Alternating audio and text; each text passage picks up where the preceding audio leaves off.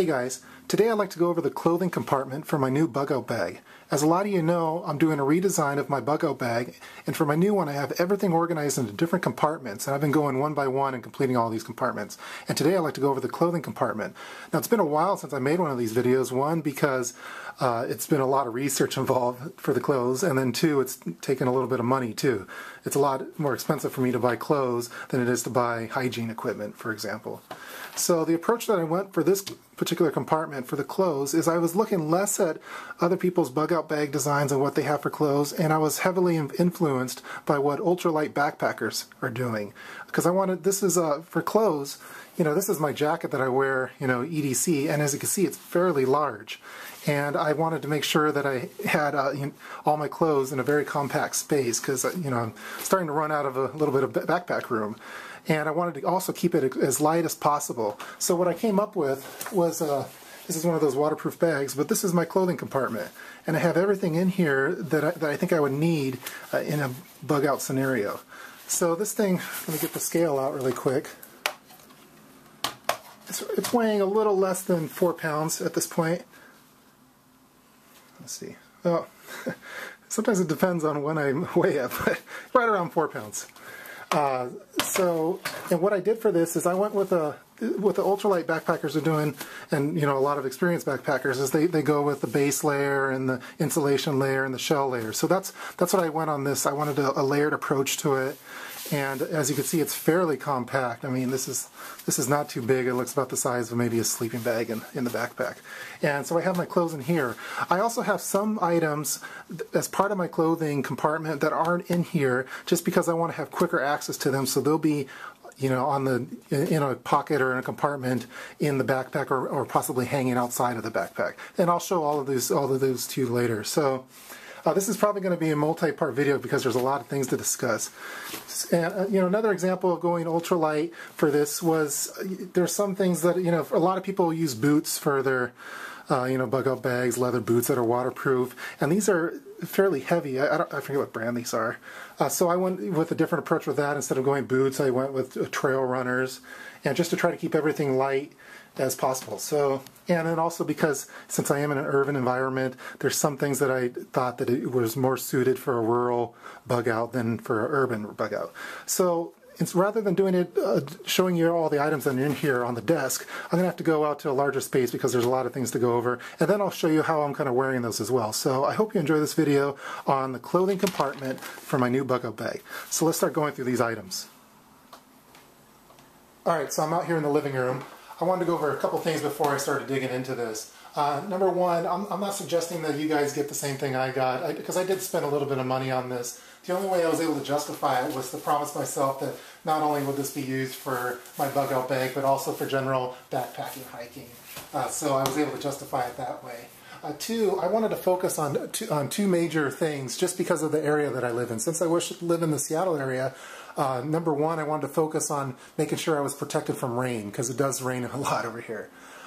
So some of those gear, I did go maybe a little bit more than what someone else might not do, just because of the region I live. Imagine if you lived in Arizona, you're going to have to make sure that it's going to be hot over there, and if you lived in Alaska, you know, it's the same thing. So then number two, I always remember from when I watched Forrest Gump, one thing I remembered is that Lieutenant Dan he was said to take care of your feet, and that's what I wanted to do for this as well.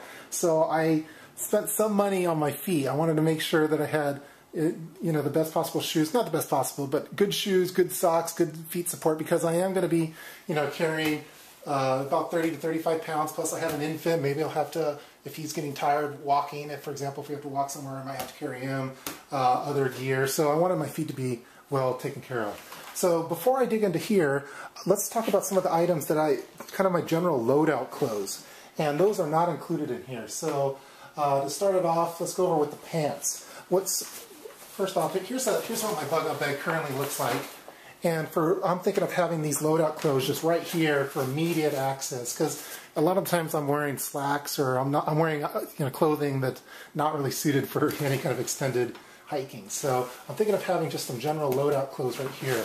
So to start it off, let's go with the pants. And so I've had these pants for a while, so I was happy that I was able to reuse them for this compartment. These are the REI Convertible pants. They're meant for hiking. They're I really, really like these. If it's cold out, they keep me warm. If it's hot out, it keeps me cool.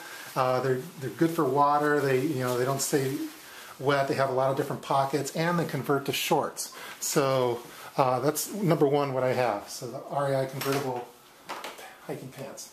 The second item is the t-shirt, and this one killed me. I've never spent this much on a t-shirt before, but if I was going to wear one t-shirt, I wanted to make sure it was a good one, because as we talked about in some of my other videos, that hygiene is important to me. So I don't want to be stinking, because if I smell like a homeless guy, I'm going to probably be treated like one too. So what I went with is, this is the SmartWool t-shirt, and it is expensive.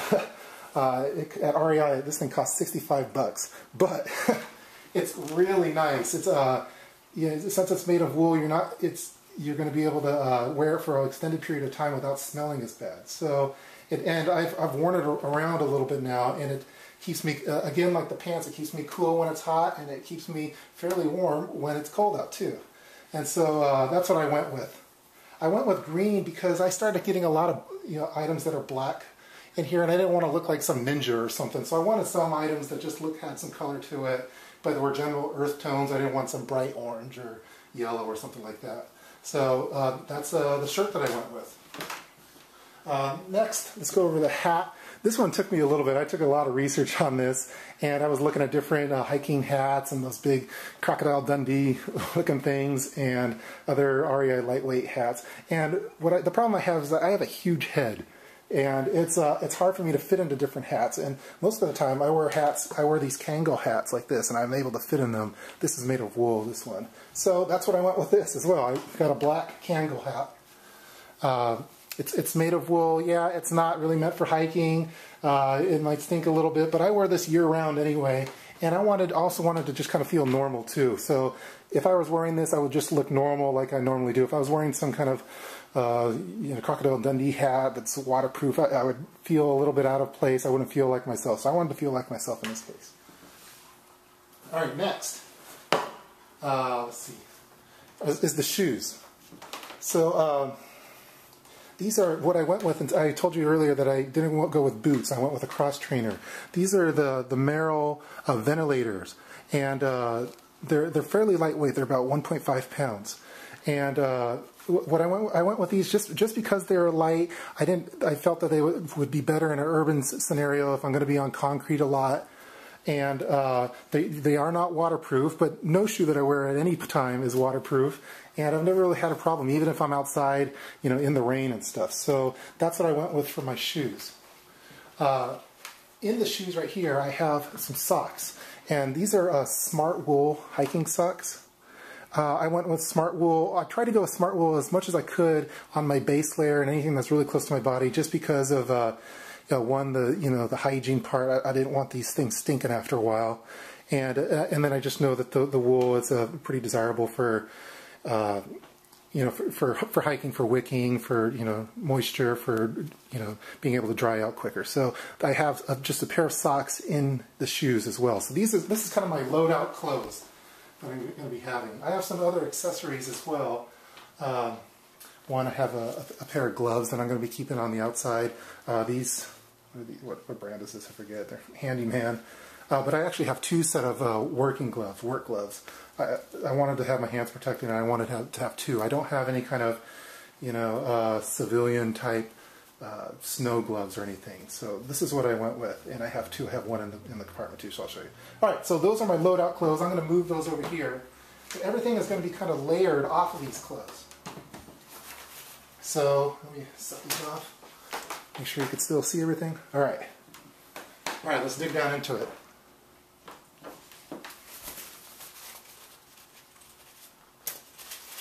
Special thanks to Bolden87 for giving me this waterproof bag. It was really nice. Okay, so as you can see, yes, I do have a second pair of gloves. These are DeWalt. These are work gloves. I really like them. I wear them when I'm driving in the wintertime, and it doesn't get that cold in Washington. It's not like I'm not living in Minnesota or anything. So, but I did want to have a second pair of work gloves, so I have those there. Next, this is the same hat that I have in my EDC bag. This is it's made by Mountain Hardware. I think it's Polartec, I forget the exact name of it, but it does fit my large head and it keeps me extremely warm. Extremely warm. I've been to Idaho and to Sun Valley, Idaho with this. It was negative 10 degrees and this thing kept me plenty warm. So that's the hat that I chose for cool weather and maybe for sleeping as well. Next, these are, this might be a little bit weird. No, these are not socks. These are armbands. And they're made by SmartWool again. So I was debating whether to go with having a long sleeve shirt to, in addition to the t-shirt that I had, and I just couldn't find one that I liked, that I thought would work well, and that would be able to store in my system as well. So this is what I went with instead. These are armbands that I would be wearing in conjunction with the SmartWool t-shirt. And so if I was bugging out or hiking in the early part of the day where it's a little bit colder, I could have these on, and as the temperature started to grow, as it started to get hotter, I could easily take these off without having to dig into my bug out bag and grab another shirt for the clothing compartment. I could take these off, put them in my pocket, and I can continue going without taking any of my gear off. So I went with SmartWool armbands. See, here's a backup pair of the SmartWool socks. I have 3 sets of socks, one to wear, one clean one, and one that might be wet and I washed it, for example. So I do have 3 in here. You've seen this jacket in a previous video that I showed you. This is made by Marmot. It's extremely light. This is going to be part of my shell layer. I'll put the exact the brands of everything. So if I space on the exact, this is I forget the micro shell or something like that. I'll put it down in the description down below.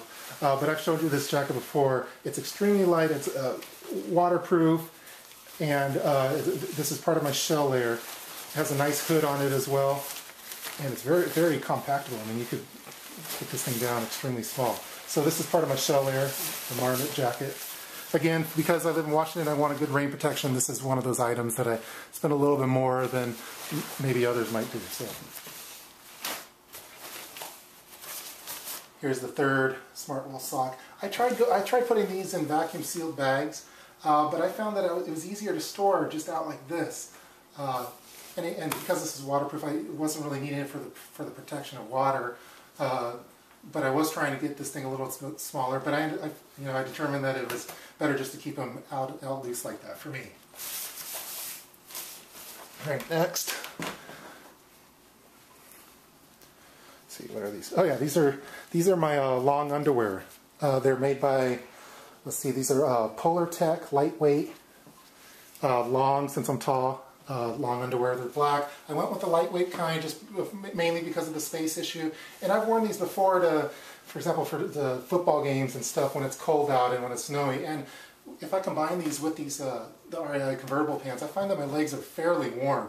So so I went with the Polartec lightweight long underwear. I also have the Polartec lightweight, the top as well. I think that's going to probably be next. Okay, so here's the matching.